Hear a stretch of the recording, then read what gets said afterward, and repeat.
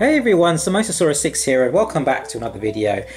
Quite a while since I saw you last time, but I hope you're all keeping well and staying safe. And it's a very weird year that we're having. Wearing a mask, obviously, importantly, but doing okay. Anyway, let's jump right into it. Today, I thought I'd go through one of my favourite pieces of merch, and this is the Jurassic Park official Souvenir magazine. I'm just going to move the camera a little bit so you can see it. So this thing is, or was, my Bible back in 1993, before the movie came out. In England it actually came out in July, and everywhere else it came out. In America it came out on June the 11th. So I got this before I saw the film, and this was my Bible. I used to carry this thing around with me everywhere. I used to read it every chance I got. I'm very protective over it. As you can see, it's in this plastic sleeve, but this magazine is just have so much really so many good memories. It's just such a good magazine. Official Jurassic Park movie souvenir magazine by Topps, and you might have this one and you might have a different cover. This is the UK one. It says £2.50 there, but this was released everywhere and they had different covers towards it. So I have an American version, but it's shrink wrapped somewhere, but this is a UK one, and this is made by Topps. Some versions actually came with the comic book, the Topps comic, and also some of the trading cards, but this one I just got like this, and this was the one that was in the UK. Such an amazing magazine, so many good memories with it. I haven't seen it in quite a while, so I'm excited, really excited to go through it with you today and review it. So let's jump straight in. So as you can see, there's the cover, amazing cover, and look at that image. This image is so iconic, and this image is one of the pictures that I saw most of, and I just incredible, just incredible. Just look at that. That's such a jaw-dropping, like, you look at it and you just stop in your tracks, because just look at it, man. Look at it.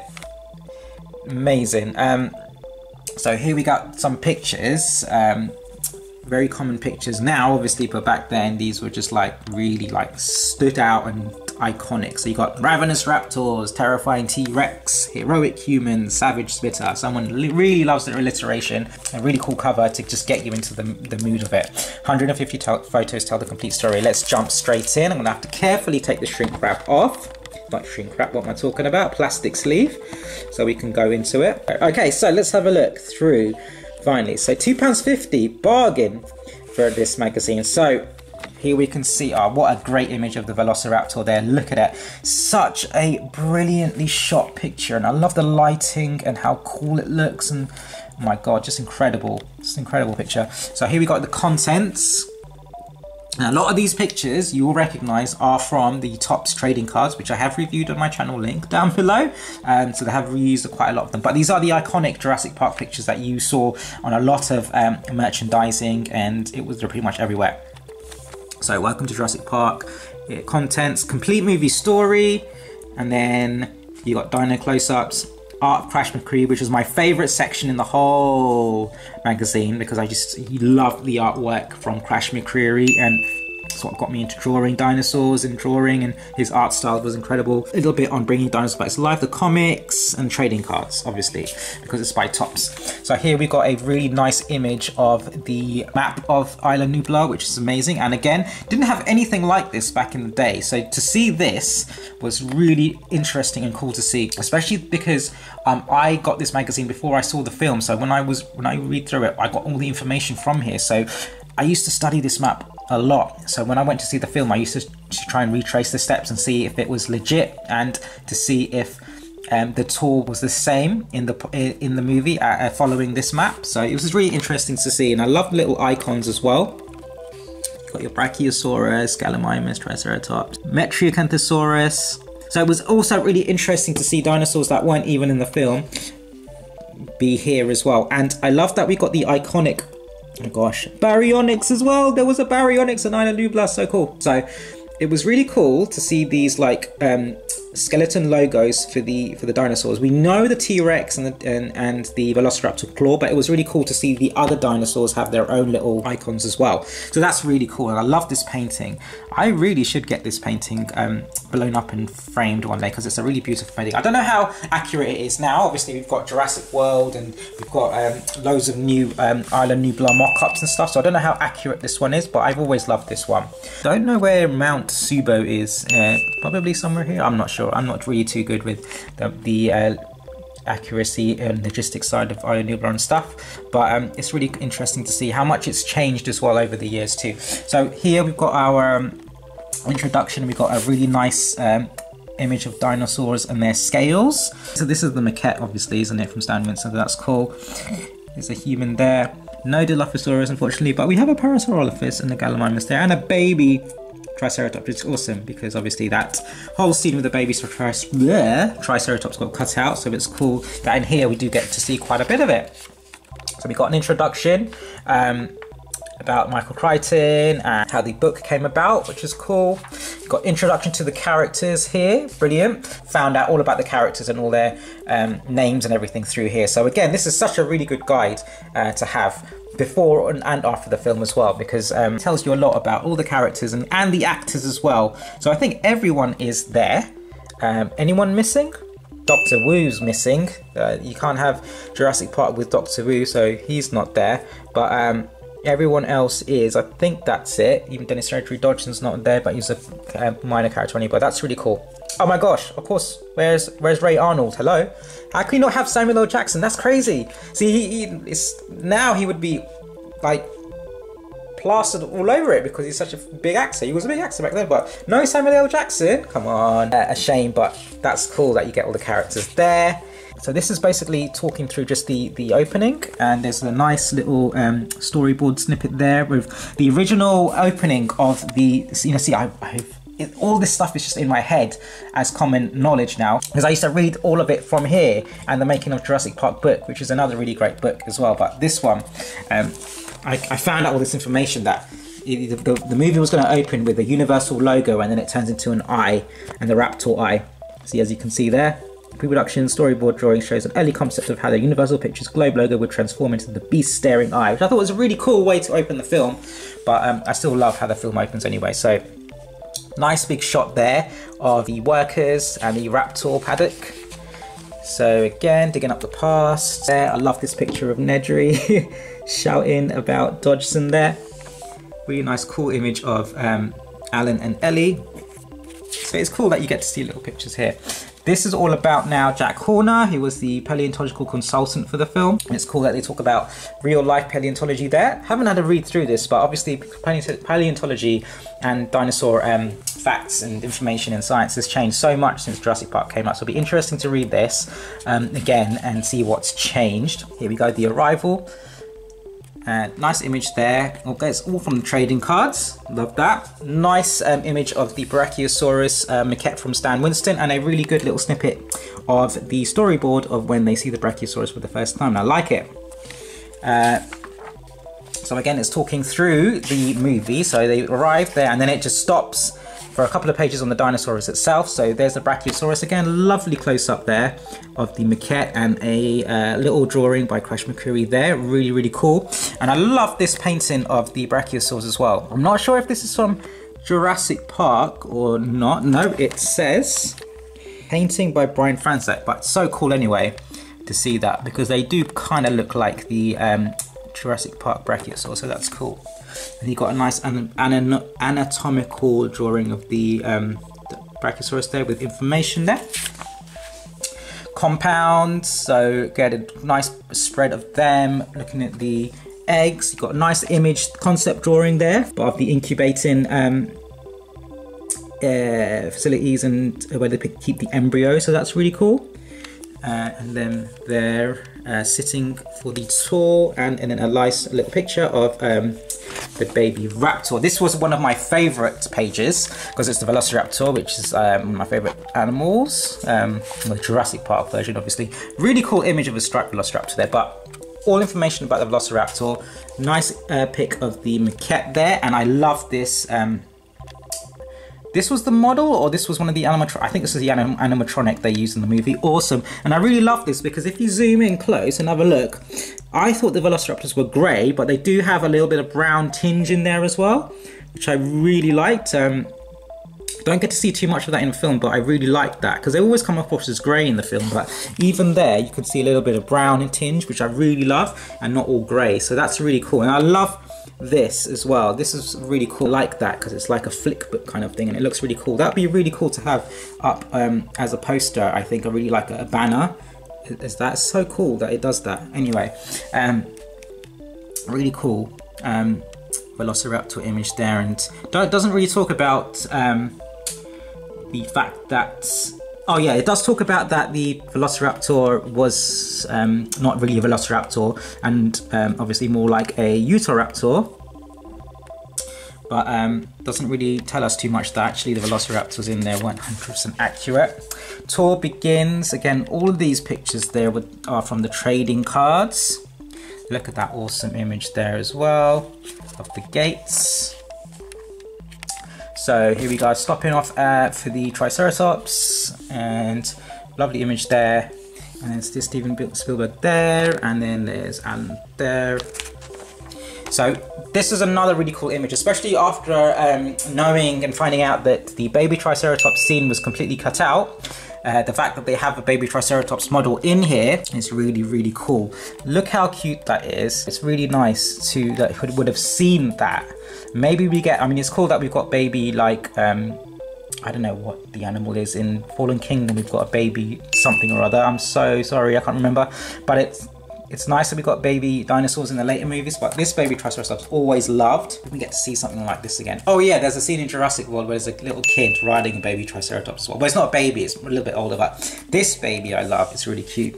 Anyway, so there's information about the Triceratops there. You got a nice drawing by Crash McCurry there. Here's a T-Rex. Brilliant, an amazing picture of that T-Rex coming out. And again, this image as well was really like an iconic one for me. Now, what I remember about Jurassic Park is, especially in 1993, they really tried their hardest not to show any of the CGI dinosaurs, or they tried not to, but if they had to, it was always the stand-in animatronics. So I think they obviously wanted to keep it as a surprise that the CGI was kept under wraps until after the movie came out. But a lot of the merch and a lot of the production photos and stills and promotional photographs for Jurassic Park around the time of 1993, they had nothing showing of the CGI, which is really good in retrospect. So again, having this magazine and reading this magazine before the movie came out, you thought it was just going to be animatronics and puppets, which obviously we'd seen quite a lot of anyway. So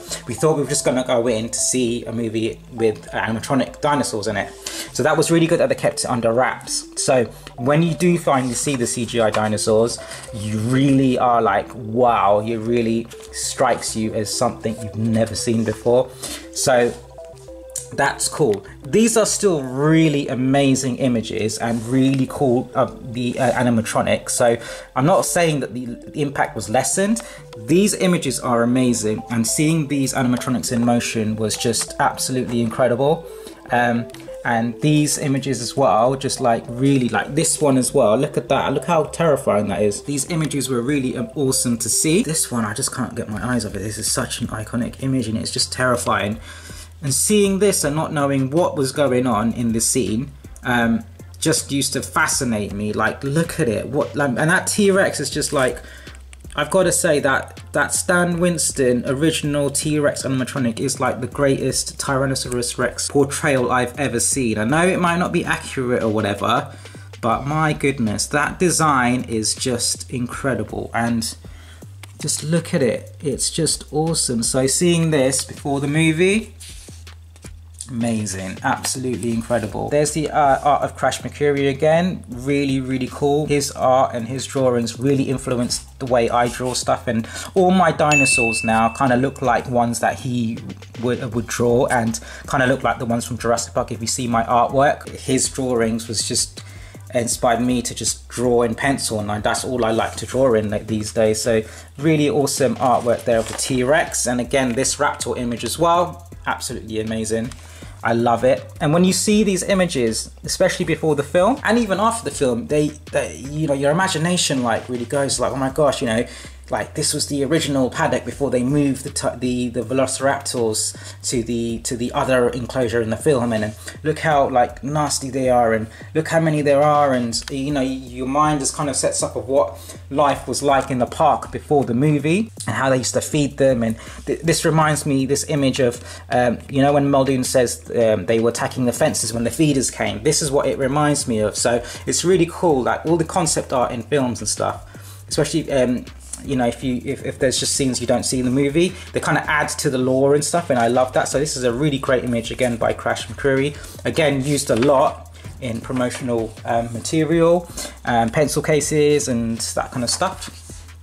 So again, another amazing spread with all his artwork, and it's really good to see all the iconic artwork in here. I love this baby raptor image as well. And again, this all talks about Mark Crash McCreary and where he got the ideas from and etc. Love this image of the spitter as well, in the Brachiosaurus. Love the profile in the side view, that T-Rex as well. I love how the T-Rex changes over the course. So it kind of looks like that, but originally it looked like that. So I kind of like this. Parasaurolophus as well. I only see a little bit of in Jurassic Park, but the Lost World, definitely more of, and I'm glad it's that design. And there's the original Jurassic Park Triceratops, but again, if you look at the Lost World one, it's slightly different. I think I read somewhere that the model's based on the Stegosaurus from the Lost World, but I like this Triceratops the best, and this Goliath. Basically, I like all the dinosaurs in the first movie the best, if I had to go there. Again, a little page and spread even of the T-Rex, and again, the maquette there, amazing. Absolutely amazing, perfect design, I've got to say again, absolutely perfect design. There's a T-Rex, again, used promotional picture, used quite a lot, but look at that. And there's a front view and there's a little stand there, but look at that, man, look at it, just incredible design. And I think this is the maquette that they used to scan in for the big red Kenner T-Rex model. I'm not entirely sure, but awesome. And I love this image as well, and obviously not from the film, it's from Brian Franzak, like the Brachiosaurus painting he did, but still really awesome to see this pack of T-Rexes, not just one attacking. And again, because I saw this before the film, I kind of thought it seemed like this would be in the film. It doesn't matter if it wasn't, but it really gears you up for and excites you. So here's spread on Nedry, really cool. A couple of images with the spitter, again not showing too much, just like the T-Rex, just showing the maquette, nothing, none of the CGI, which is really good that they did that. Love this image of the Dilophosaurus as well, and there's Nedry getting his comeuppance. Really cool images of the maquette there from Stan Winston Studios. Really nice front view there as well. Really cool, another painting by Brian Franzak of the Dilophosaurus, and we can see that it's the accurate Dilophosaurus. And here it actually does tell us the movie version of the Dilophosaurus varies slightly from his meat era and lived more than 200 million years ago. The real one was considerably larger, it didn't spit out, and it didn't have a neck frill. So that's good that they explained that. And I love this image of Dilophosaurus with frill and no frill. That's a really cool image though, isn't it? Awesome. By Crash.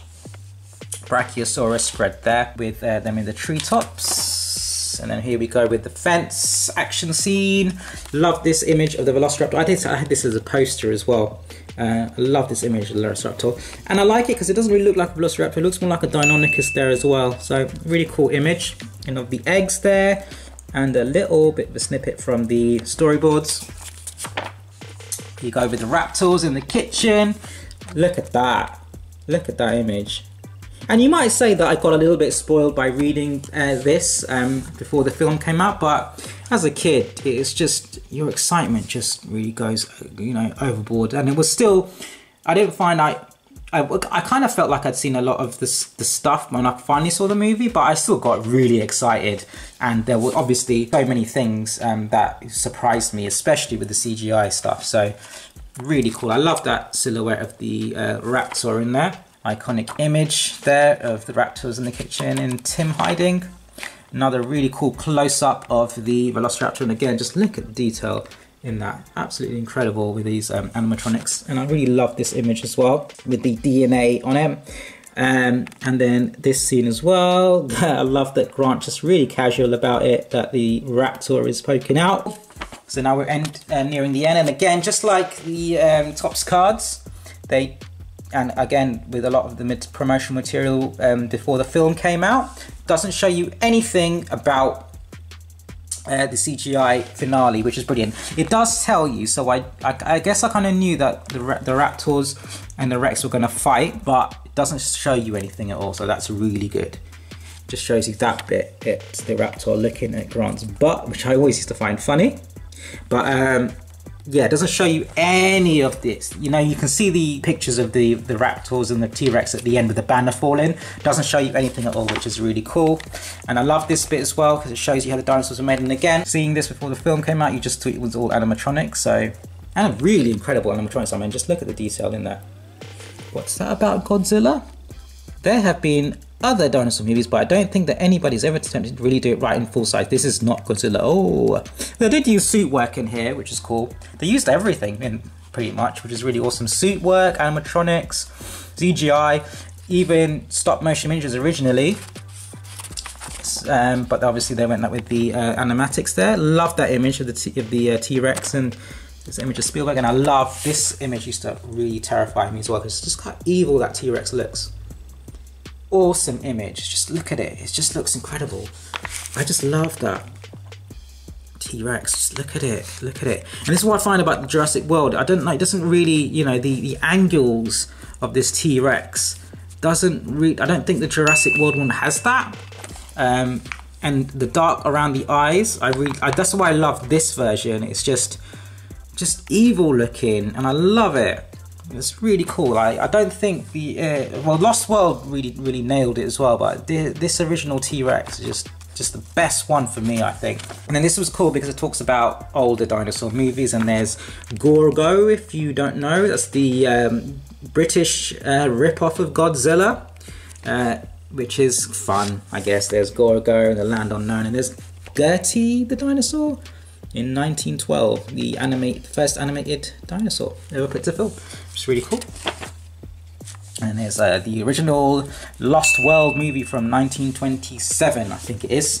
And this is really cool, this part. I love that image of that T-Rex and the Land Before Time. So this was really cool because it kind of gives you a rundown of dinosaur movies. So as a kid, I made sure I tried to watch as many of these as possible, which is really cool. Not a lot of, I mean, only a couple of Godzilla ones, even just probably the first one, but it has a whole range of everything, and I tried to watch as many of these as I could. I'll go through it slowly, but so you can see, but it's a really good list. If you're a dinosaur dinosaur fan as a kid, especially in the 90s like I was, it's really cool to try and rediscover all these old movies. So try to watch out and see whenever they used to come on TV, to try and watch as many of these as I can. So obviously, because this magazine's made by Topps, it is plugging the comic book, and that's really cool. That cover is awesome, so it's really cool. I couldn't unfortunately find the Topps comic anywhere as a kid, so my only exposure to it was from this magazine, but I always try to look out for it because I thought it was really cool that they you know, translated the film as a comic.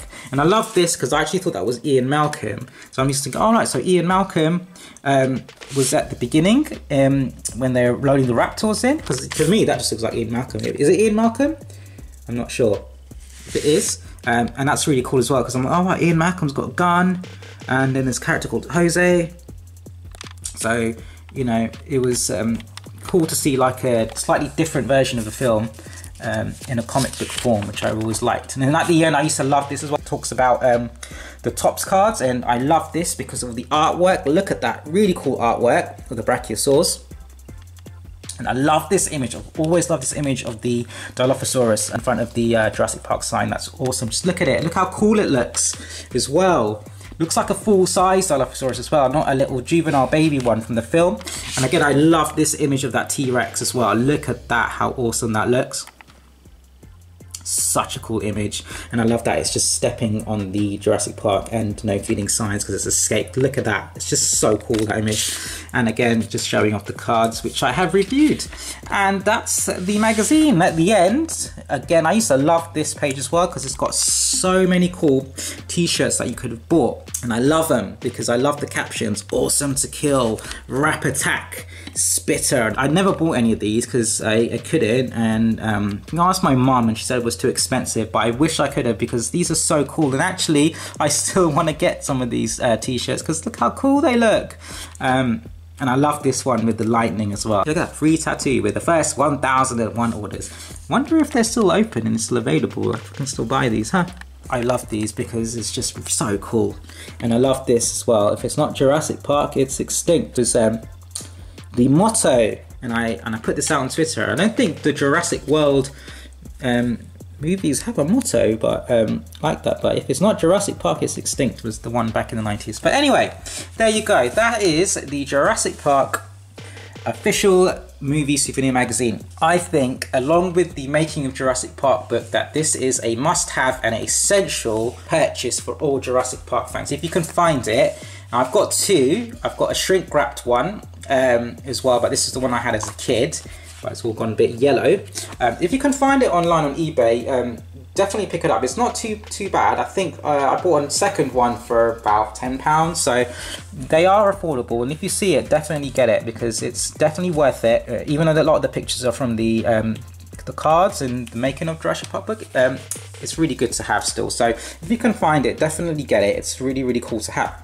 Anyway, that's it for this video, I think. Sorry, I've gone on a bit too long, but hope you guys stay well, stay cool, like and subscribe if you can, and I'll see you guys next time.